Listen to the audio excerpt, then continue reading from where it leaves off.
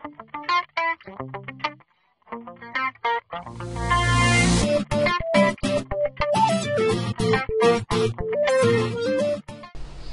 day people, this is Mohit once again with yet another tutorial on Adobe Flash Professional CS5, and today I'm going to teach you how to make a circular preloader. Let's start. Instead of clicking on actionscript 3 or 2, I'll click on sample files. I'll select Freeloader for SWF, the second last option, and say OK. Now Flash actually gives us a sample file with a ready-made action script on the actions layer. Let me right click, select actions, and show you. Okay, this is contained within the action script panel. So this is the ready-made code that Flash gives us, and it is responsible for making a preloader. Let me show you first, before I start tweaking and making certain changes to this code, what exactly Flash gives us. Let's move on to the second frame on the content layer. It says large content goes here. I'll put in my own picture here. I'll import a picture, push it onto the stage. Okay, adjust the size to 550 by 400, and then I'll say Control Enter once again. It shows you that this is the default preloader that Flash gives us. It's just a loading, pulsating text and an incrementing text. Okay, but I want to make a circular preloader. I want to tweak this. I want to make certain changes. I want to retain something, and I don't want to make, include something of my own. So let me show you how this is done. I go back, I open up the actions layer, and I want to make little adjustments here, little changes here. I have a little bit of code that I've written. I'm going to copy it. I'm going to paste it inside the actions layer. Sorry. Okay, let me tell you what these few lines of code are supposed to do.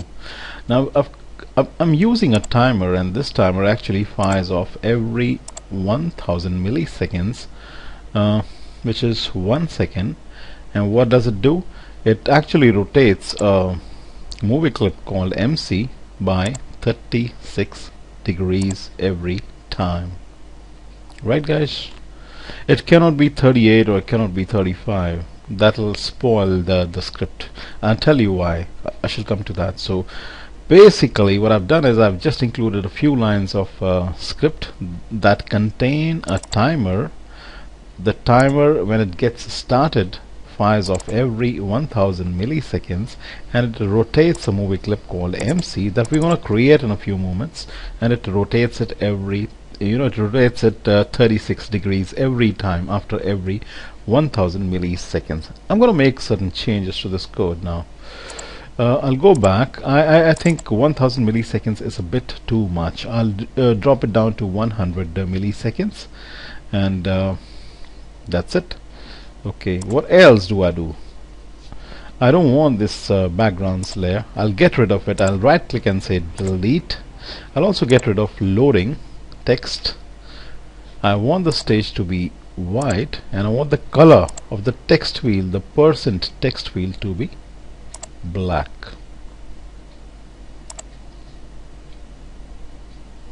Thereafter, I need to create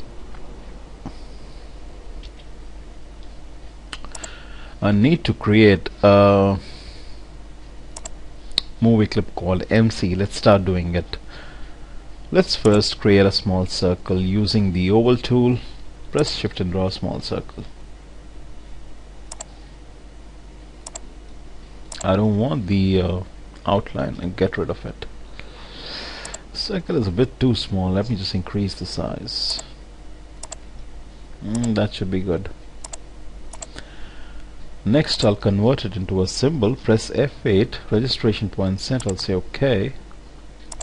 Then I'll get rid of it. I'm gonna select the deco tool, okay, and symmetry brush. I'm gonna switch it off. The default shape should be off. I'm gonna select my own symbol, the circle that I've selected, and say OK. I don't want to use the default shape, I want to use my own symbol. Make sure that this is set to rotate around, not any other option. Rotate around. Then I'm gonna make a few circles. I want to make sure that these are 10 circles. So these are 8. I want to increase them, and I'll just crunch this angle a little bit. Let me count them now. 1, 2, 3, 4, 5, 6, 7, 8, 9. I want one more. So that's 1, 2, 3, 4, 5, 6, 7, 8, 9, 10. That's it. Yeah, I need 10 circles. I've created 10 circles using the deco tool, the symmetry brush, and my own custom made symbol. Next, I'm going to ungroup these circles. I'll say modify ungroup. Now we have 10 different movie clips. Okay guys, I'm going to select all of them like this using a marquee. I'm going to drop down the alpha to 15 like so. I'm going to select them again, and I'm going to convert them to a movie clip. F8. Okay, I'm going to call this MC. I'm going to double click, go inside.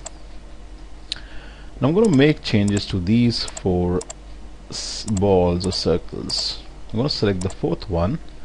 I'm going to increase the alpha to 100. This one, and make it 80. This one, preceding, make it 60. And the first one right on the top, make it 40. Okay, cool. I'm gonna click on scene 1, go back to the main timeline.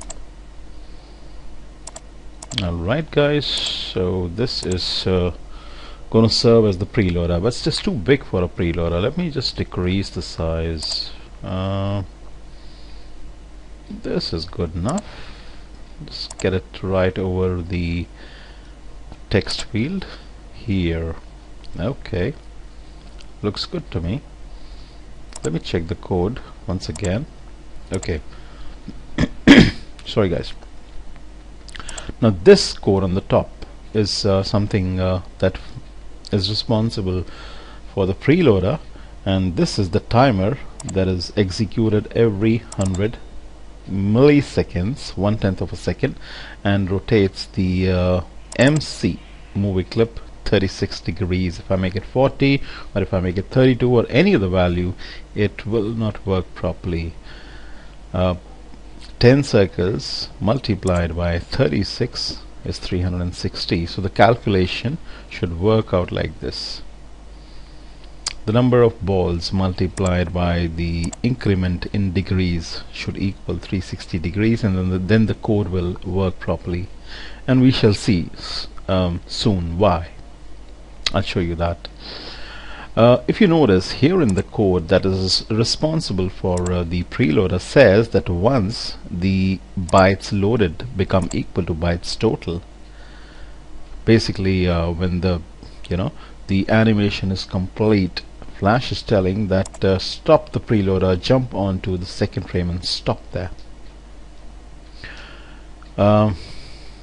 That's cool, but I want to add one single line here. I also want my timer to stop, so I'll say my timer dot stop, S-T-O-P, parent semicolon. I started the timer here and I'm stopping it here. I'm stopping it when the bytes of the timeline have loaded completely and the movie is ready to jump onto the second frame and stop. Okay, let me test the movie by pressing Ctrl Enter again to simulate. So guys, there it is, a nice circular preloader. It's going in circles. The alpha keeps changing for the 4 different balls, and they go in circles, literally trying to catch its tail like a dog. And the text is incrementing from 0 to 100. When it reaches 100, the timer comes to a stop and the image shows up, which is there on frame number 2. Here it says go to and stop on frame number 2. That is where the image is, and it also stops the timer which was initiated here. And the timer, what it does is it increments, it's executed or fired off every 100 milliseconds, and it rotates the movie clip 36 degrees.